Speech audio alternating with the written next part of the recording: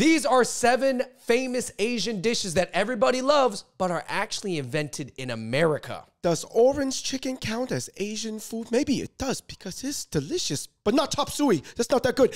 We got to talk about it because this article says these American-born Asian cuisines represent immigrant ingenuity, cultural exchange, and in many cases, adaptation. And there is a discussion in the comment section, Andrew. Should these count as authentic Asian food or not, because they're authentic to the Asian American experience, even though you cannot find them in Asia? All right, guys, please hit that like button. Check out other episodes of the Hot Pot Boys. One thing that is Asian and made in America and kind of made for everyone, but, you know, made with Asian taste buds in mind is Smala. Sold out right now, but check it out, smalasauce.com. Hey, from Sichuan to Sicily. Interestingly enough, Andrew, Smala, it goes well on these Asian American dishes, but also Asian dishes.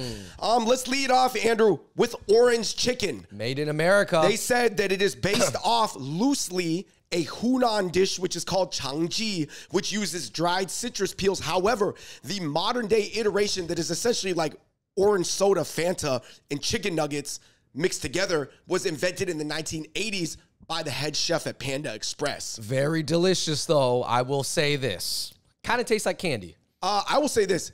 This is almost one of the most universally loved Asian American dishes. You can't go against this one. All right, David. Now, not all the dishes are Chinese. What's the next one?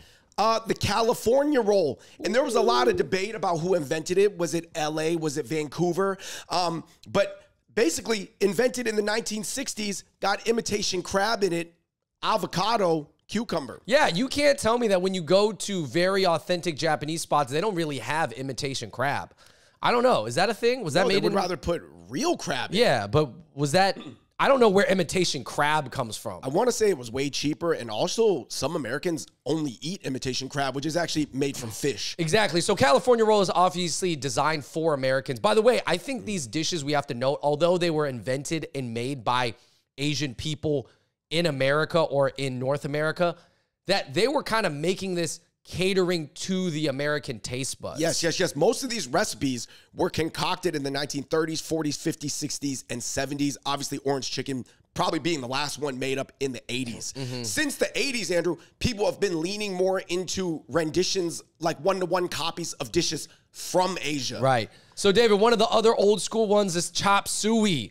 This is not a dish that I think even a lot of Chinese restaurants serve today. Well, it's really just a concept. Right. Chop suey. Chop suey in Cantonese just means just whatever you have left over, chopped up, throw it in a wok. Right. I mean, technically, I guess if you take leftovers and you just chop stuff up and you stir fry it, it is chop suey in some way. But no one is going to order chop suey in probably most cities in America. Right.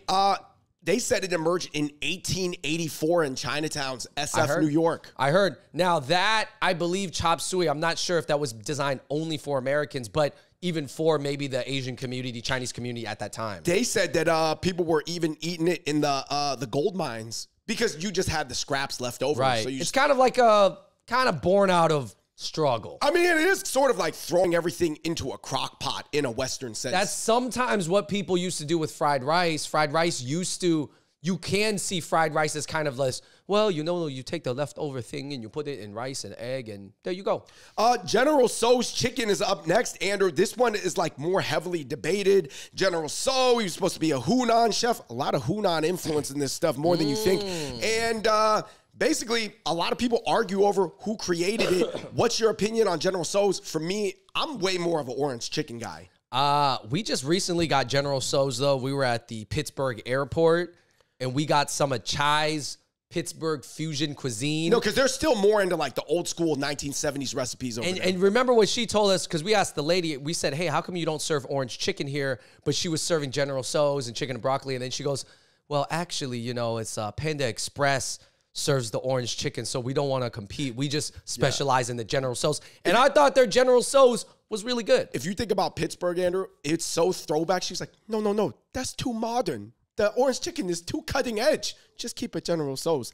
Apparently, they didn't update that to the 80s firmware yet. Crab Rangoon actually emerged from a Polynesian tiki-style restaurant called Trader Vic's in the 1950s.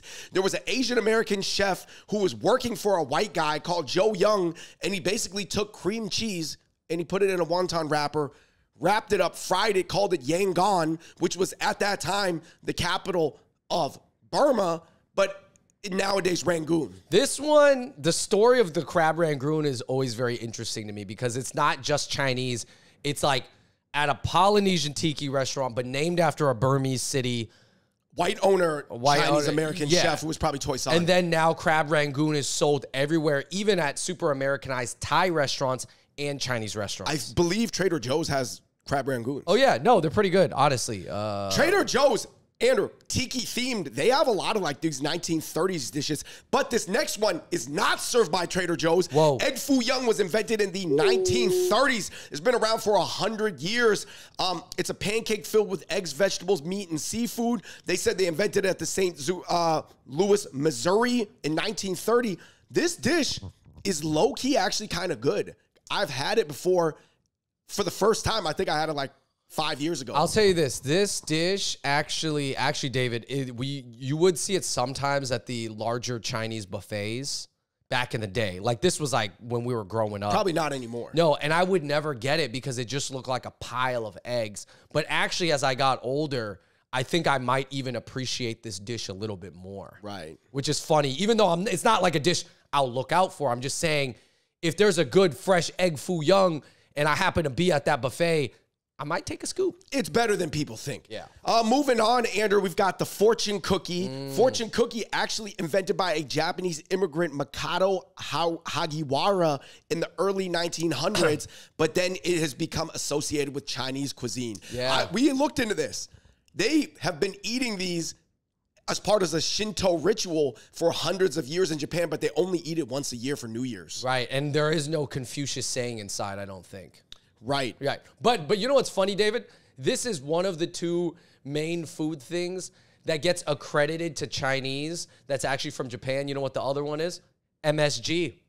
Ajinomoto, that's the main MSG brand. It was invented in Japan, but obviously Chinese restaurants kind of get the bad rep for it. Anyways, guys. I will say this. There's a couple things that got left off this list. Andrew, in the South and in the Midwest, they like bourbon chicken. Okay. I want to say that was invented possibly in the 90s. Bourbon chicken is like essentially grilled chicken, but it's kind of served at the Asian buffets. There may be some in the slight South. Asian barbecue sauce in there mixed in with the regular. But it's not sauce. that Asian of a dish. It's not that Asian. You know what else is in there?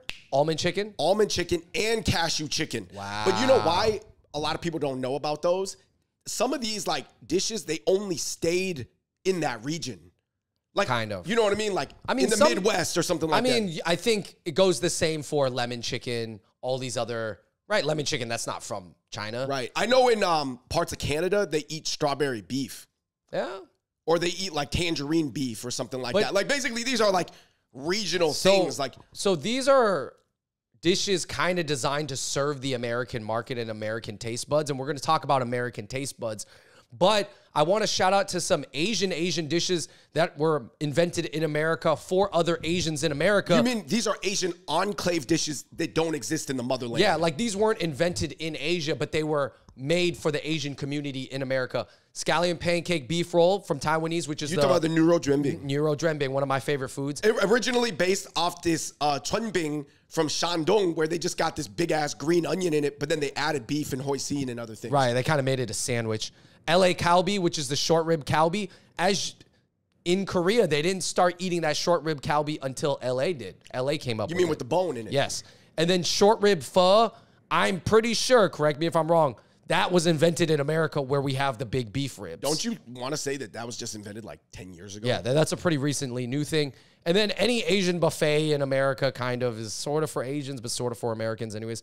Anyways, David, what is your major takeaway before we get into the comment section? I'll say this, man. It's really interesting to see different like age ranges of people and their relationship with American invented Asian foods. Some people think they're legit. Some people think they're not legit.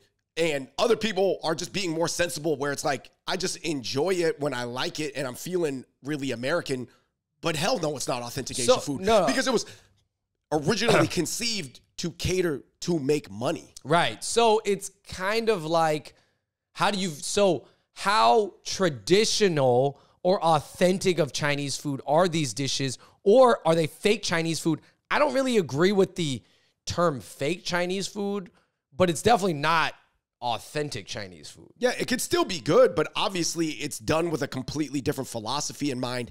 Typically, older Americans, Andrew, from the 1950s, 60s, 70s, their palates are very simple. It's like post-war, World War II. They want just something sweet. Yeah, I like that sweet chicken. They give me that orange chicken. Give me that orange chicken. It tastes like a Kit Kat bar. You know what I like to do? I like to take them crab rangoons and then dip them in the orange chicken sauce. So now I got orange chicken crab rangoons. It's not like what a stereotypical or even a typical like Asian taste palette enjoys. But so I guess what I'm saying is like, how could it be authentic if it was catered for somebody else? That doesn't make any sense. No, I don't. That's like an Italian saying that the Chinese durian pizzas are authentic. Yeah, it can be good. You can enjoy it, but hell no, that's not a real pizza to somebody from Italy. Well, even the Philly cheesesteak pizza is not authentic. I think, yeah. I mean, anyways, guys, food doesn't need a label. Yeah, obviously, I think most people are past the point of calling like orange chicken authentic Chinese food. Just call it Western Chinese food, Western Asian food, Americanized Asian food. But you know what I realized? There are a few people, and I feel like they're like dwindling nowadays as America becomes more like closer to Asia. But people who only care, they care more about Asian American culture than Asian culture. Like, you know, there's a few Asian Americans that like still fall into that. And they were arguing. They were like, you know what? It doesn't even matter. You can't gatekeep what's authentic. And I'm like, no, just say you like it and it's inauthentic because you can gatekeep what is authentic. Literally, why can't you gatekeep what is authentic? Yeah, no. So as far as gatekeeping, that's legit. Like you can gatekeep because if it's not authentic, it's not authentic. But that doesn't mean it's bad and whack and that we shouldn't eat it. Right. That's what I mean. Like I eat inauthentic Mexican food all the time. Right, you like some hard shell tacos? I like some hard taco time. I still eat Taco Bell to this day sometimes. Mexi nuggets. Would a person from Puebla, Mexico walk into Taco Bell and recognize any of the dishes? Recognize maybe like 2% of the menu. Right, but it doesn't, it could be valid, but no, it's not authentic. Yeah, no. California rolls are from Canada. A lot of people were arguing about it, who invented it. The Philadelphia roll, Andrew, interestingly enough, was based off Philadelphia cream cheese rather than the city. Yeah. Because there's nothing really like Philly about it. Because, Andrew, a Philadelphia roll should have Philly cheesesteaks in it. But isn't Philadelphia cream cheese from Philadelphia? It's not, but it was invented in Philadelphia, weirdly enough. Some people were arguing about orange chicken. All right, here's the thing. What's the argument about orange chicken? They're saying that the Panda Express didn't invent it. And I'm saying this. I believe Panda Express, in terms of the gigantic meat chunks where it tastes like chicken McNuggets mixed with orange Fanta, they invented it, that version that popped off. They might not have invented the idea of obviously putting sweet orange peel in with meat and then frying it. People were talking about how, man, the only thing that people know from Burma is the crab rangoon. But then obviously nobody eats like tea leaf salad or mohinga, right? Right. But it's growing. It's growing. People were just saying, man, chop suey was just invented everywhere around the world because every Chinatown, even the old ones in the Philippines from like 1600s, because Chinese have been in the Philippines for a really long time, they got chop suey too. You know what I appreciate, and I'm coming to appreciate about chop suey, General Tso's, crab rangoons, and egg foo young on this list, is that those actually have Asian words in them. What's based off? Chop suey is literally Cantonese, yeah. Yeah, it's literally based off the Chinese word. Orange chicken, those are two English words where I'm saying you're making other people say, and these are considered borrowed words from a culture where those are Chinese words. Like TSO, imagine how hard that was for the first time when like an American was trying to get General Tissot's. How do we say that, General? Right, because the T and the S is just not in the English language. Yeah, the T and the S is supposed to be switched, so you just kind of drop the T. But anyways, can I get some General TSO? Someone said that. You know, do you think there's going to be more American Asian dishes invented like this in the future, or are we now really on just porting things directly over from Asia? Oh, okay. So one, I think we are porting a lot of food straight from Asia, from the Asian chains. Yeah, because there's a lot more like international trade, right? You can get the ingredients now. Yeah, literally. There's no more embargo on Sichuan peppercorns. These brands are coming from China over here. So, but I also think that there's more any new kind of Asian dishes, I do think have more Asians in mind. Like, no one's just catering purely to American taste buds anymore. You know what I mean? Right. Like, obviously, when we made small ass sauce, like, I do want everybody to like it, but we did make it with Asians in mind. It had to satisfy the Asian market, where it's like maybe orange chicken, when they made it, they were like, Panda Express was like, hey, you know, like, if we make this dish and, you know, maybe the real Chinese people, they don't really eat it, but everybody else likes it, it's okay. But it's like, we would need Asians to approve this. Right. Yes. So, I mean, I think there's just I think the whole argument about authentic, what's inauthentic, I think you need to still be able to hold on and be like, yo, this is from the motherland, or this came from the motherland, so this is authentic. But at the end of the day, enjoy what you like, man. Because I'll tell you this, when I see a Panda Express at the airport, I even see a little Manchu Wok, a little China Wok Express. I'm curious. You know I am. Yeah, well, because it's kind of a peer into somebody else's, like a boomer, old, non-Asian, or a white person's view on your culture. Because these spots are catering to non-Asians that are like 50 and up. Yeah. If you're 50 and up in America, chances are you're probably white. Yeah. Right? So I'm saying that, you know how like all those old movies where they're like, my darling little egg foo young, little wonton strip, or whatever. You know what I mean? Where I'm saying that those are all the words that they know from their firmware update that they're stuck on. Well, yeah. Well, now Americans might know mala. It's mala. Might know mala. Yeah. Because 30 and under. Yeah, 30 and under. But in the cities. But anyways, guys, let us know what you think in the comments down below. This is not the most serious topic, to be honest. But I do think that there is a sense of gatekeeping. It's not to say gatekeeping as in like other people can't participate, but labels have labels for a reason. And it's like, dude, authentic, it could still be delicious. It could still go with your flavor palette, your tongue morsels or whatever. But yeah, like, sometimes, once in a while, I meet an authentic Asian dish that I'm not the biggest fan of, and that I might even prefer the Americanized version of with a few dishes. Yeah? Yeah. So that's not, I'm admitting that, but I'm also saying like, hey, I know what it is. Would you take orange chicken over changji from Hunan? Which is not even that popular. Have we even had that? Hunan. I don't even know if I've had that. I had it.